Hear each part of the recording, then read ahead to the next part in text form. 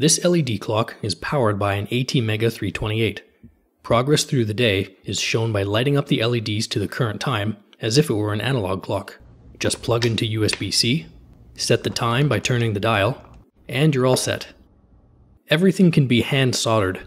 Time is kept with a 16 MHz full swing crystal. It's about as accurate as the clock in your microwave.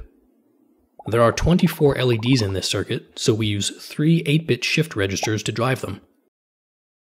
With some clever firmware, we only need to turn on one LED at a time, so the total current is always less than 20 milliamps. The 20-detent rotary encoder makes turning the dial feel very nice. There are only 3 3D printed parts: the front cover for the LEDs, the back of the case, and the dial. The case is held together with 4 16mm M3 screws. And now we have our own custom clock.